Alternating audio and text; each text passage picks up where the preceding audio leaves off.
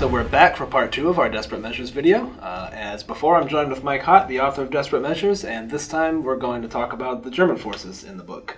So Mike, you want to give us just a quick overview? Kind of what do the German forces in Desperate Measures represent? These are the last of the Panzer battles. So they on the Eastern Front. So there's quite a lot of variety, quality issues, but all this is good for the Flames of War player because it gives quite a range of forces that suit people's different playstyles and things. Whereas in reality, you were using whatever you could find, literally anything you could dig out of a ditch and get fighting again. Yep. Whereas we have the option to really pick and choose and kind of tinker our lists. Yep, absolutely. So the Germans in this book are focus a lot on that. There was a lot of tank battles that sometimes get lost in history. A lot of people think that this period, this first couple of months of 1945 are quite defensive. There's lines of infantry trying to hold off the Soviets and things like that. But there's actually quite a few armored counterattacks happening. German armored counterattacks were being ordered almost on a daily basis. Right. You have Operation Solstice, which covers a lot of the Panzer battles up in Prussia, coming down, trying to cut off the Soviet advance coming towards Germany, or Berlin. So there's a lot of these Panzer battles happening, and a lot of the best troops are on the Eastern Front. So you've got a lot of old veterans, things like Grossdeutschland and some of those divisions that are still fighting. So this book, all the Panzer divisions, kind of represent all of those guys as kind of a conglomeration. Right, so you have the option to either field very historical lists based on, I think you were saying earlier, kind of these mashups of units. Yep. Or you can basically make a theoretical Panzerkampf group.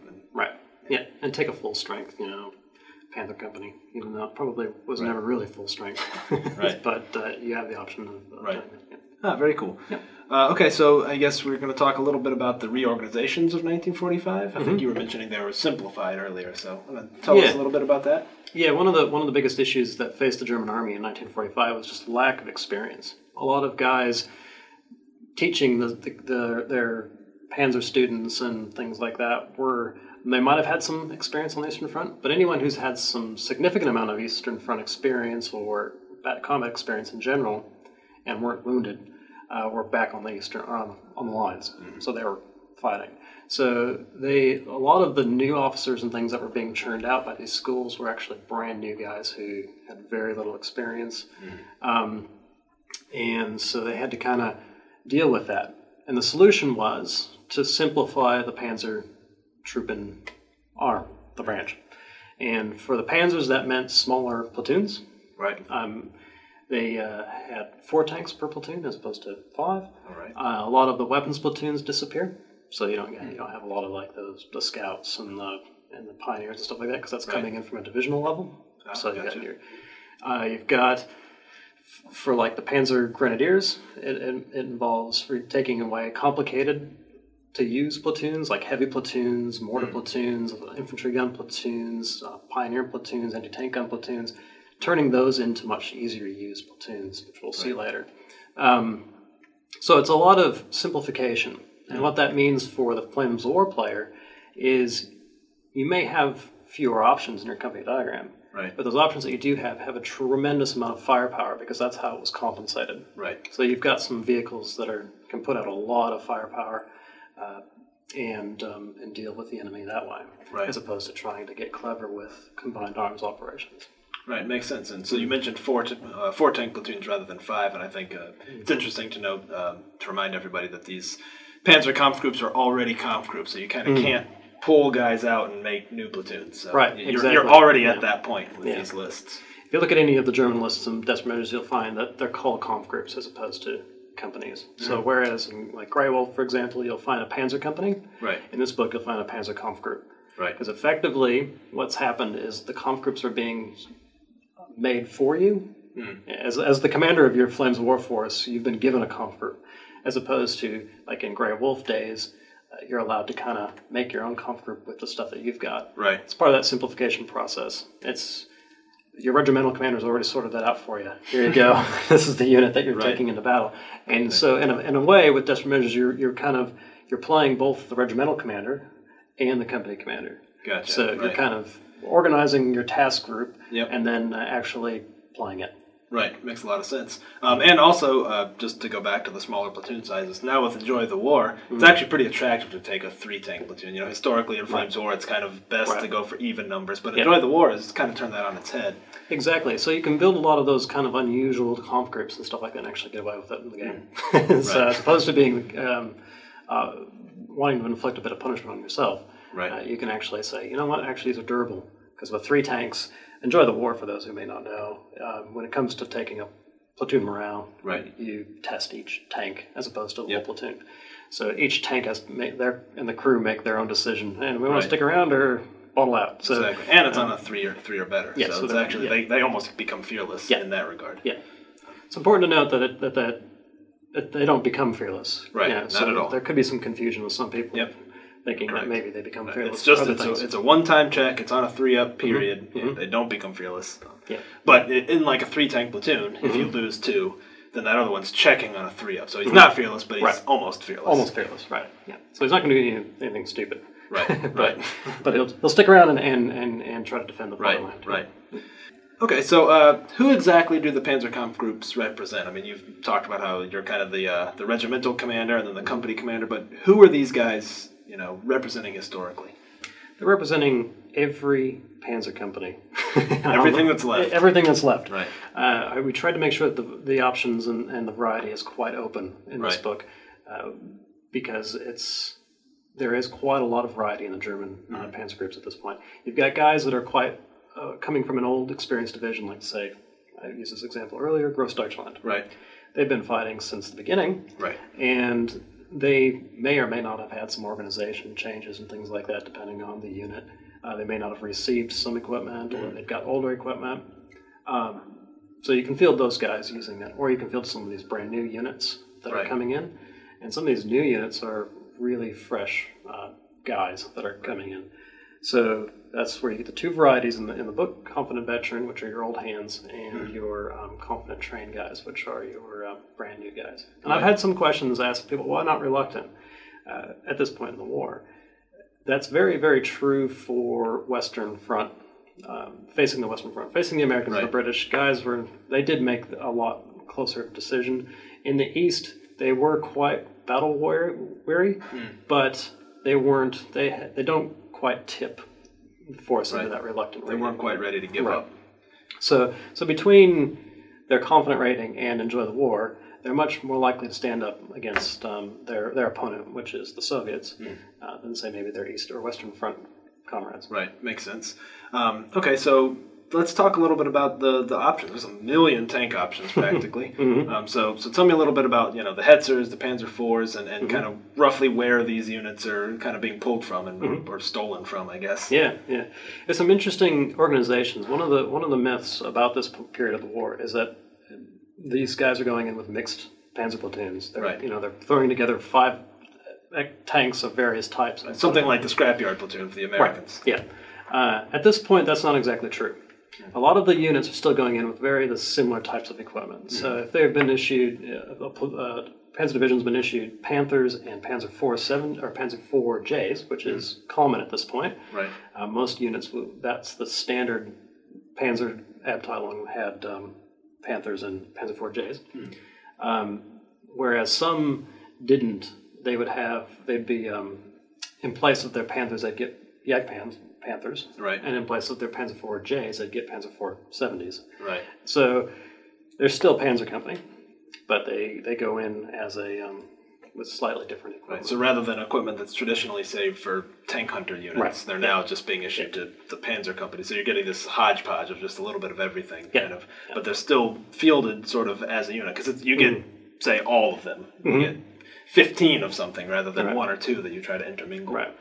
Now, having said that, it's completely plausible that a lot of the Panzer Kampf groups that are fighting on the Eastern Front are basically elements of 2 different units. So, say, for example, a Panzer Abteilung gets mixed up with a Panzerjäger Abteilung. Right. And Panzerjäger Abteilung is going to be bringing to the mix things like Hetzers, Jagdpanthers, Panzer IV70s, and those kinds of weapons. Right. And they get mixed up with a Panzer Company with maybe Panthers, Panzer IVs, more traditional things that you would see like in Grey Wolf. Right. So you might get a comp group that would appear where it's got portions of both of these elements. So what you could do in the book is you can have a combat platoon of Panthers and a support platoon, or in your second combat platoon is Hetzers, representing the fact that this is actually two completely distinct Abteilungs that have been mashed together and sent in. Right. So that's kind of the idea of right now there is quite a variety in your equipment, but it's kind of sorted for you on the battalion kind of. It's almost like the logistics are handled by still keeping them together. Yeah, they're still relatively well organized. Moving forward, however, certainly there is a lot more of that myth becomes a lot more reality. When you start getting closer to Berlin or you're going through the Ruhr or something like that. You see a lot more mixed platoons where there's like a Panther, a Panzer IV, a Hetzer, and a Hornisse. Or just anything that's running. Cool. So let's talk a little bit about the tank escorts. This is the first time that they've really been widely available for the German forces. Tell me a little bit about the history of that. Yeah, the tank escorts were established. I think their first use was in Kursk, and with the 78th Division at the time. That was quite a successful experiment, and the 78th Sturm Division, which you can find in Grey Wolf, was the first to employ it quite standard with their Stugs. And then that practice started trickling through the German army a little bit, to the point where new units were being raised with the Begleiter Company.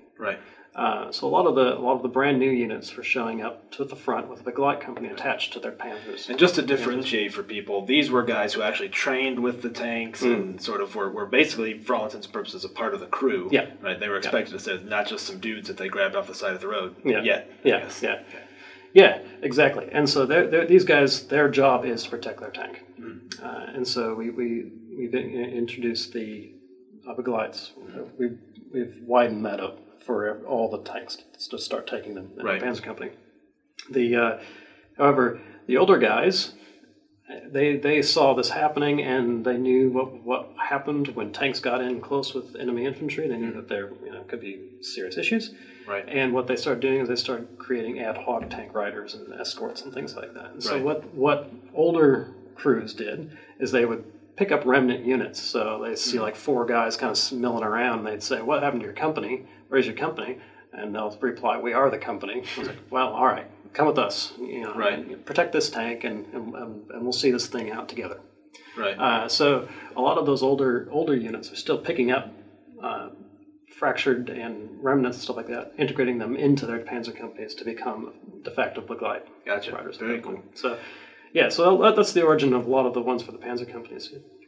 How hard was it to playtest this Panzer Kampf group that's just totally open-ended and you can take so many different combinations of things? Yeah, it was an interesting experience. There's quite a lot of optimizing. So people were always trying to find their best. A little bit of theory hammer. Yeah. Got really in depth, but overall it turned out all right. The reception was quite well because it gave the Germans some flexibility, which up to this point they didn't quite have. And that was basically more to do with organization and equipment issue. But with this one, we realized that this is the first step towards Berlin, which means the Germans are going to start collapsing in on themselves. And for the Flem's War player, that actually is a good thing because you're going to get more and more equipment kind of compressed into a smaller pocket. As a small unit, you'll have some options available to you. Very cool. So we've talked a lot about the tanks. Let's talk a little bit about the Panzer Grenadiers. Yeah, the Panzer Grenadiers are a really cool force. One of the interesting things about armored Panzer Grenadiers is that their half-tracks never were in a short supply. So they were always had a good amount of half-tracks to run around with. Plus, they had to keep up with the tanks. Their biggest issue, of course, was fuel, but that's outside the game. So the idea of kind of mobile firepower, they're starting to get things like armored or assault rifles, Panzerfausts, and things like that. So you're kind of getting quite a large amount of firepower within the platoon themselves. Their command vehicles are more typically armed with triple flag and the 2 centimeters, and so they've got a really good anti-tank or anti-aircraft element, plus a large amount of firepower they can deal with enemy infantry and stuff like that. So there's a lot of firepower built straight into the platoons themselves at this point. Part of the reorganization effort was to consolidate a lot of the heavy weapons the tasks of all the heavy weapons. That huge list, if you look at a Panzer Grenadier company in Greywolf or Atlantic Wall, there's a huge list of weapons platoons. Part of that simplification was to take all that and condense it into a simple, easy-to-use weapons platoon for the company commander, or battalion commander. Right. And so that included, in this iteration, it's the PaK-40 251s. They fulfill the role of an infantry gun. They fulfill the role of a anti-tank gun. Anti-tank guns, yep. And it's a good meaty unit. So if you do need to like actually help, support an assault or something like that, they can deal with that.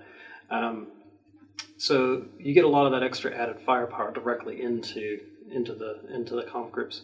So the Panzer Grenadiers, they lose quite a bit in their company diagram, but it all comes back in some significant amount of firepower. Right. Easy to use and large, high quality and quantity firepower. I know I'm super excited about the 6 PaK-40 half-tracks. Yeah. So, and then the list also covers the older guys as well. So you've got the option of, if you don't want to take assault rifles, you can still stick with the old machine guns, and they've got their own varieties and styles of play that way as well. Right. Very cool. So I may as well move on to the next German list. There's 2 Ausbildungs lists in there, right? That's right. Yep. Right about that. Yeah, you want to tell us a little bit about kind of what those represented and how they came to be in Flames of War? Yeah, the Ausbildungs units are they're based on schools. There was a lot of armored schools all throughout Germany, and where they would turn out a lot of crews and things for specific battalions and things like that. So, for example, the Panzer Ausbildungs Abteilung 500 was responsible for turning out heavy tank crews. Right. And so that's one of the options in the book, is to take a heavy tank crew school, which had a couple of the old Tiger II Porsche versions kicking around, as well as some old Tiger ones. They're also the unit that supplied Kampfgruppe Hummel with all of its run-down Tiger ones that went into Arnhem. They also appear in a few places like in Aachen as well. Oh, cool. So they've given out quite a few of their heavy tanks to people. But at this point now they're fighting on they literally fought on their school grounds and protected them and were destroyed there. So they've got quite a large amount of old tanks for some of the older Ausbildungs units. Right. So other ones like at Bergen and things like that. Each school had its own kind of like specialty. So one might be like a tank hunter school, one might be a Panzer school and things. So the tank hunter school would churn out like Hetzer units. And things like that. Whereas the other ones would churn out Panzer units, which would be equipped with anything from a Panzer II to Panzer IIIs, IVs, and even Panthers. So. Right. And I think you were telling an interesting story about those Brumbars that are available. Yeah, there's one of the schools have 3 Brumbars associated with it, and from what we can gather, that was from a unit that was on its way to reinforce one of the Sturm Panzer Abteilungs, and it was sent 3 from the factory, and they were intercepted by this unit because the Allies were right there, and integrated into the Panzer Ausbildungs platoon. So they basically said, "Yeah, I'm just going to steal those. Mine now." Yeah, it would have been silly for them to continue anyway to their old unit because they would have been cut off and destroyed and stuff. So it made sense for them to integrate them at the time. A lot of these Ausbildungs units are that they're so ad hoc. It's actually quite difficult to see what they had, and actually what their fate was. That was one of the interesting things. Is a lot of them they just kind of get wrapped up in history, and some of them fight on all the way through Berlin. There was one that got swept up into the Berlin defense, and there's others that fought and died on their schoolyard. So. They're really cool and interesting units. So the lists themselves were designed to let you either field those historical units. Right, which you gave some handy little guides in the book for kind of what they actually had. Yeah, there's about a half dozen schools that I've noted, and I've kind of given you some equipment guidelines. So what equipment that those guys had. So if you want to, you can use those to help frame your force, or you can create your own school and bring what you like. Right. Yeah, very cool. Well, we talked a little bit about some of the new units available to the Germans. Any other anecdotes or something you can talk about? Maybe some of the PaK-40 half-tracks or the crazy little PaK-40 that's on the is it the 234 chassis? That's right. I get all those numbers mixed up. Yeah. They've got a lot of cool new toys that are starting to come out for this period in the war. So you've got the, like we mentioned earlier, the Pak 40 SDKFZ 251. Yep. The 234s are an excellent chassis. Yeah. They proved themselves quite well in Normandy with like the Puma and the in the 2 centimeter armed version. So the Germans put a Pak 40 on there, and it became quite a deadly little vehicle. So, you compare that up with the little 2 centimeter version, and they run around and help support your panzer troops. That's a cool little unit. It is. Yep. Definitely. Some other cool kit that the Germans get in the book, the Beuta Panzers. You're not going to leave a tank unused. So if you happen to catch a T-34 or something like that, and then you put it into operation. I always love captured Panzers. I don't know why. Yeah. So you can get T-34s, T-34s, 76s, and 85s. There's an SU-100. There's an SU-100. Captured SU-100. Yeah, the 4th Panzer Division nabbed one. and there's a couple that have SU-85s and things. So, so all those are included to help people. Very cool. Let's talk about my homeboy, Rudel. Oh, yeah. Tell us about Rudel. Yeah, that guy. He's cool. He's awesome. His biography is a really good read. His autobiography is a really good read if you get a chance to read it. Stuka Ace is what that's called. We thought that this would be a good opportunity to bring him in. He's an interesting guy because he really tried very hard in the early war period to get involved, and Germans kept saying no, you can't fly. So finally, when he did start flying on the Eastern Front, he quickly racked up a massive kill tally, including a battleship. Wow! And he became something of legend. To the extent that they had to start inventing devices to put on his Knight's Cross because he had won everything that they won. So they had to start turning things gold and calling it that. So we thought this was a good opportunity to bring him in because there were a couple stories that anecdotal stories from grenadiers and Panzer grenadiers and Panzer companies, Panzer crews, saying that they were up against the ropes, they were just about to be defeated, and all of a sudden a Stuka came in, blew up a bunch of Soviet tanks, and they were saved. That's cool. Almost every single one of them claims that it was Rudel. It's probably not that real. Right, kind of like how every tank in Normandy was a Tiger, but Exactly, yeah. But we wanted to recreate that somehow. There was, you're up against it, and there's a Stuka shows up. Now, you, as a front soldier, you probably haven't seen a friendly aircraft in quite some time, and so it's showing up and saving the day. It will make an impression on you, and we wanted to make sure that was kind of so. Rudel, he is himself, and the histories are there and things like that. But it's also the occasional time the Luftwaffe does show up and support him, and creates a huge. Yes, we've survived this horrible battle. We were all about to die, and he came in and fixed it. Cool. So we wanted to make sure that he came in at this point because his exploits are pretty amazing throughout mid and early late war. However, at this point, he was a source of inspiration and a bit larger than life. Yeah. He was a hero for these guys, and we wanted to include him there. So we invented a new type of warrior, the aircraft warrior. For all intents and purposes, a plane sniper. And he'll come in, he'll nail 2 tanks and fly off. Right. Very cool. A lot of new options for the Germans. It's pretty fun. Yep.